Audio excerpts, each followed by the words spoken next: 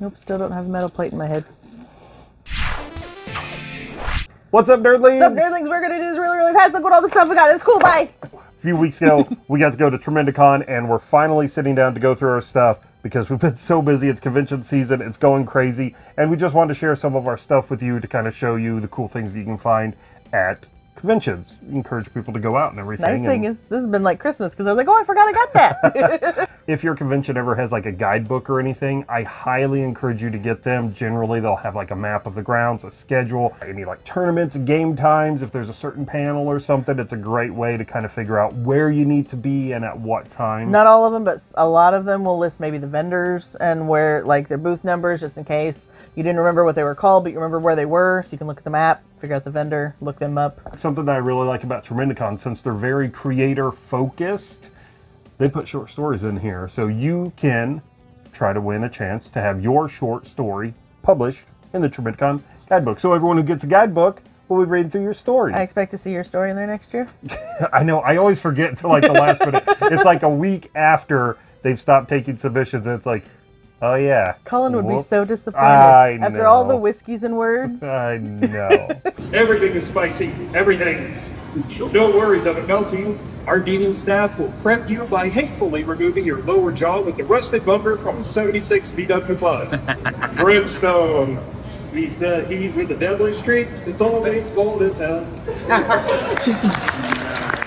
I bought some Tremendicon dice, little logo on it, so we can play with Tremendicon all year long. And gorgeous colors, by the way. They are. Nice Thank you. pick. Nice pick there. From bricks and minifigs, some fun little bracelets, Lego bracelets, yes, in fact. Yep. I have those little weird dot thingies that you can build on the bracelets, so I plan to deck these out and make them all party-like. And we enjoy going to bricks and minifigs. Got some fun stuff from there, but that's a whole other story right there. One booth, this guy, this was his first convention, if I recall. Yeah, I think first big convention. He was really excited to be there. He had a bunch of fun comic book stuff, like especially like coasters and everything. And I needed to replace my coaster at work because I just have like the cheap ones that come with sticker mule. So I got this one of Spider-Punk.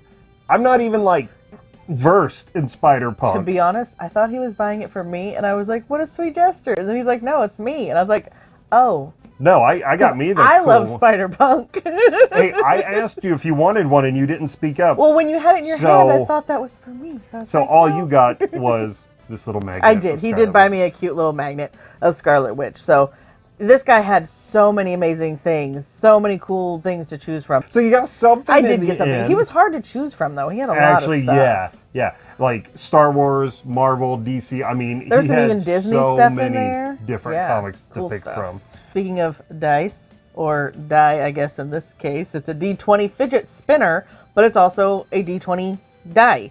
So you just kind of take it and you spin it, and then whatever the little arrow lands on, that's your number. That's what you've rolled. This is pretty neat. I like this. And you were fidgeting with it all weekend long. I was just spinning the crap out of that thing. And that goes perfect because you did pick up some new tabletop games. I did. No, not the Gecko. I was like, yes, I got more fun fidgety things. But this one, Turn for the Worst. The premise sounds like a lot of fun, but just the artwork alone on these things were just kind of... I think my favorite one is the pickle, giving birth to other pickles from themselves by a guillotine.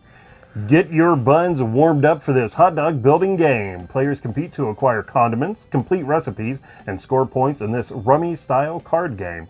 Don't worry if you find yourself in a pickle. There are plenty of rounds to earn you cheese. So have fun chilling with your friends. And we hope this game doesn't leave you sauerkraut. The other game we picked up, this one was another one where the cards themselves were gorgeous. The gold emboss and everything on there was just really, really pretty. The premise sounded kind of fun, but the thing that really, really drew me to it is it's another one of those portable card games. So Shiner is an addictive, strategic micro card game from Wham Wham Games. 2 to 3 players battle for control of the hooch industry in this prohibition-themed moonshine game. Mostly, though, it was a small card game, and it can play played with just 2 people, which is perfect for you and I. Yeah, sometimes it's hard to get a bunch of other people to play, and so just the 2 of us are hanging out and like, let's play a quick game. Yeah. Oh, especially we used to go to a local coffee shop, and hang out there. Yes. Take card games with us to play and everything. Or whenever we go out on like a date night, get some dinner before a movie or something. If we had a little extra time to kill, bust out a card game. It's perfect. I'm sorry, what game company was that again? Wham! Wham! Double wham! Double whammy. Well, to go back to my lizard.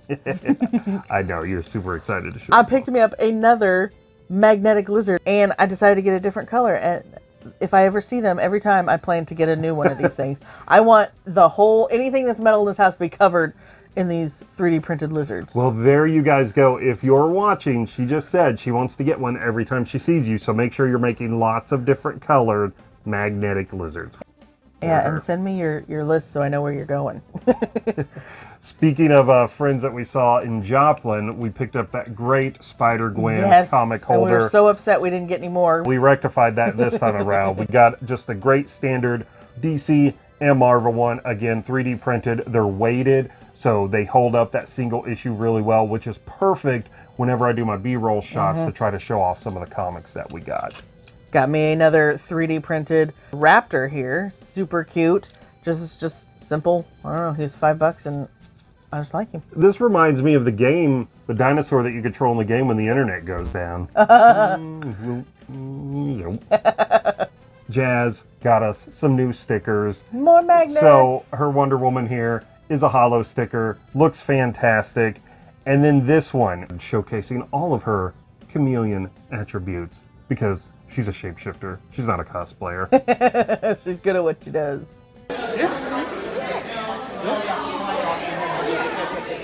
I found a Tom! Alright, I picked me up some action figures. I picked this chick up. I forgot what her name was, but I thought she looked cool. I forgot too, yeah. She looks cool, so I got her. This was actually a figure that you have eyeballed for a while too. And they had her for like $1, so. Yeah, and we normally see her still boxed and priced accordingly for being sealed in a box, but since you just wanted her, but she's got some long legs. She does. The next action figure I picked up is from Captain Algebra Inspired. Mathman, at least I think that's what his name is. He's from the Bible Man TV show or something like that. I was like, really? Bible Man? But yeah, he's like Mathman or something like that. But I got it because I was like, look, Captain Algebra has an action figure. I totally think we need to paint this up like the Macho Man Randy Savage. But it's all over him, like front, back. And then just say that it's Captain Algebra. And the last one that I picked up from the booth, I got solely on the way she was standing. I was like, look, it's Rogue, and she's gone to Jazzercise. We got Rogue Jazzercise in here. 1 and 2, and squeeze those buns. We gotta look good. We gotta look good. Squeeze those buns. 2 ladies, 1 math man. I like how this is adding up. Oh boy. Well, on the comic book front, I grabbed issues 1, 2, and 4. Sadly, they did not have issue 3. I know, we gotta find issue 3 now. Of the Tick. And if you saw our Tremendicon video, the writers were talking about how fun it was to write the Tick's origin story. This is his first outing as a superhero. And I went with the fun variant cover where he's got spoons instead of claws as he's mocking up Wolverine. So it wouldn't make a schnick noise. What would that be? I guess just spoon. A spoon noise. But this is before he had his catchphrase, so no spoon in here. Technically, in the books we wrote, it's the Tick's first ever supervillain battle. Now, he couldn't do the whole spoon thing because that doesn't come... There's a moment where that happens. I grabbed this set of comics. It's issues 1, 2, and 3 of The Last Starfighter. Why would I grab these Because comics? it's one of my favorite movies. I love that movie growing up. It is so much fun. And I was so glad that you found that. What was that Ernest Cline book that's basically just... Armada. The Last Starfighter. Yes. It's like... Yeah. Dude, where have I heard this story before? Right, you watched a movie once. Good job. It wouldn't be a convention without plushies, and I got this really cute little Sonic the Hedgehog and Dr. Robotnik, or Eggman, as Sega likes to hear him called, to hang off of my bag or my purse or whatever, just because, you know. That was an unfortunate lumbajong dom. That was an old scombidimblom. Someone stole my scone. I'm so glad you brought home a small plushie for a change. You're right, I'll work on that. I did grab a couple of the Cinderella versus Zombies. This may be the same one. I think it's just like the variant covers. Which but doesn't bother us. Yeah, it was a really good deal, and it's like, no, that's fine. Zenscape does a lot of those variant covers anyway. The Grimms are really bad about that. I love Grimms, but they will have like 15 variant covers. It gets you into trouble. It does, because you think you found a new thing and you realize, oh no, I didn't. I got a super cool, nostalgic 80s, 90s, Saturday morning cartoon, whatever, anything you can think of. Just random nostalgic goodness. I'm so excited to use this thing. This has like all the nostalgia on it. Yeah, and it's not just video games. There's video games, cartoons, computers, food, like anything, toys. That weird S that everyone drew. Yes. Man, I used to draw that like crazy. You did? I did. Oh, so much. I could still draw it too to this day. You weirdo. I know. From the same booth, I got these adorable little like mushroom man, I guess, little mushroom earrings. They were just cute. And these are wooden, right? Wooden, yeah, wooden and drawn. So wooden, hand-drawn, hand-colored. More to add to my 3D printing, I got a lovely healing potion. It's not going to lie to me, is it?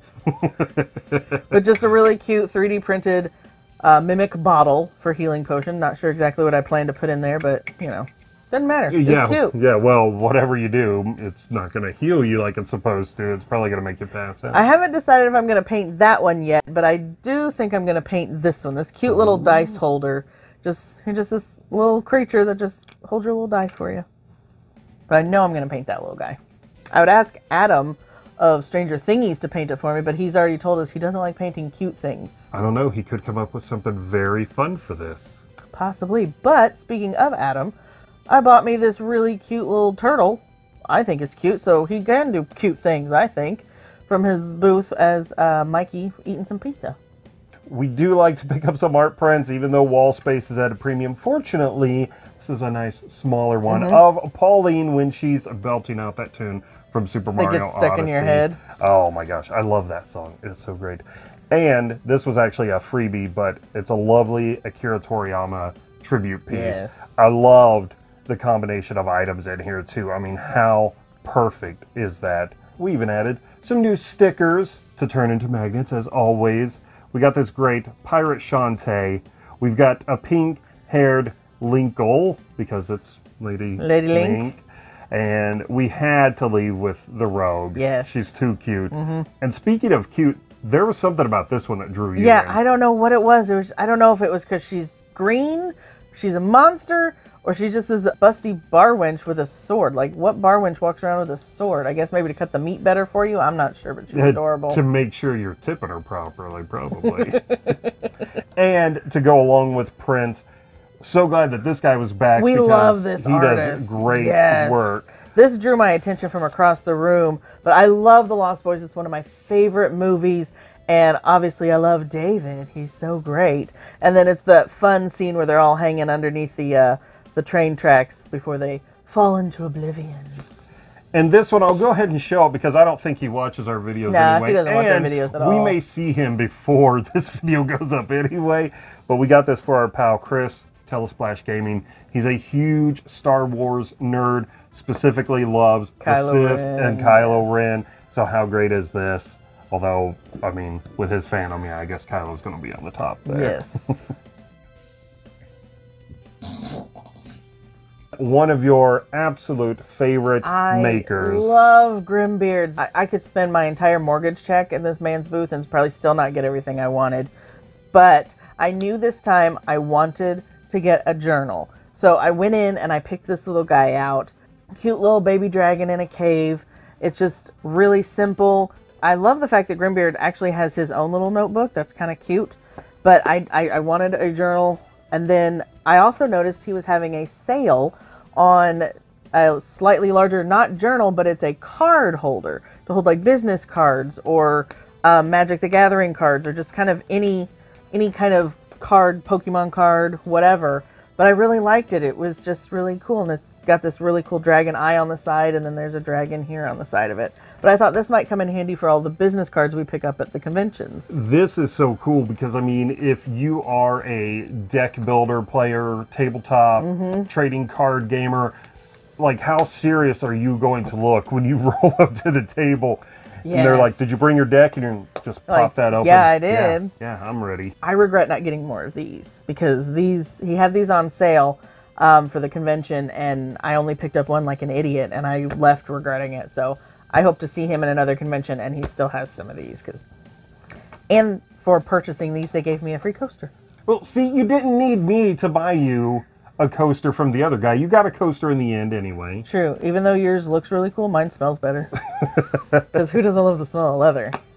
All right, now the last thing, we are just going to kind of let the video roll and let you see what we got. But look at this stack of comics. I'm pretty sure wasn't it like $15, I think? If that, yeah. It was very and that was cheap. with your toys. So, Yes. I mean, to give you an idea of how cheap it was. Which we had a lot of fun calling Comic Rob and showing off that one. Be like, look how many we got.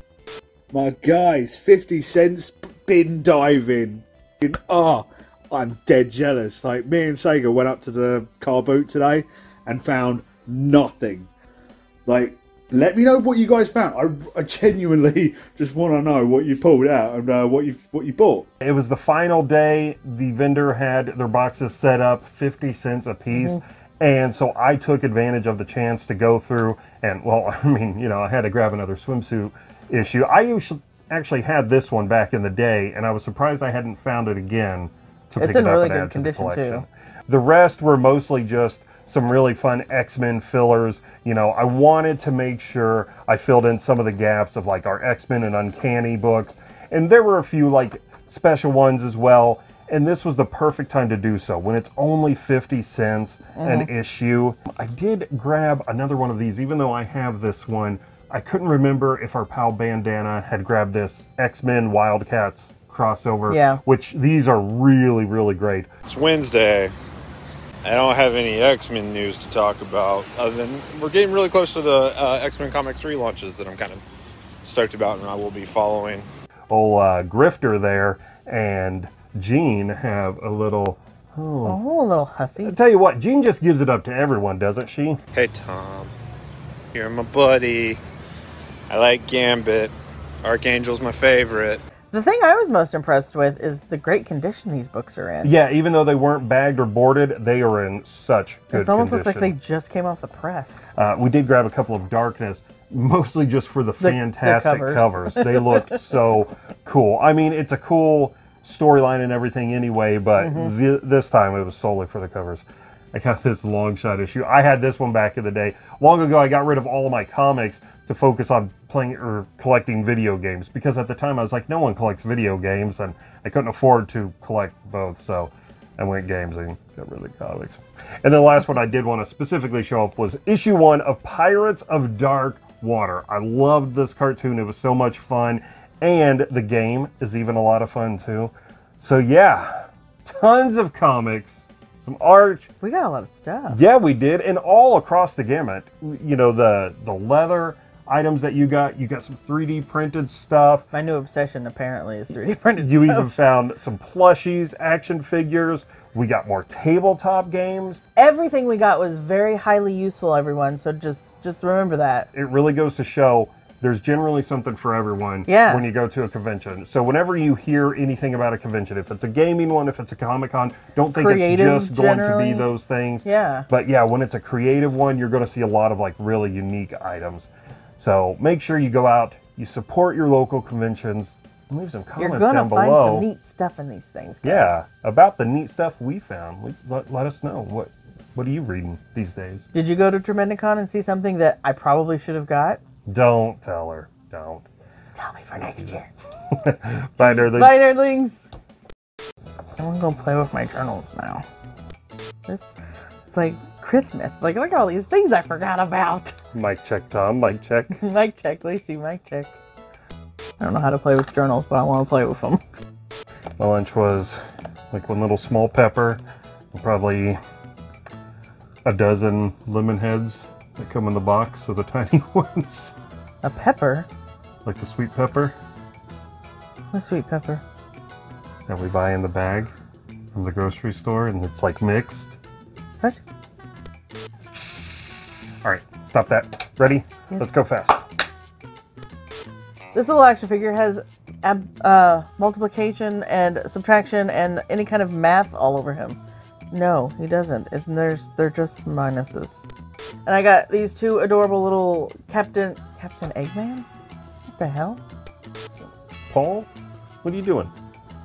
You knocking stuff over? I'll knock you over. Knock your block off.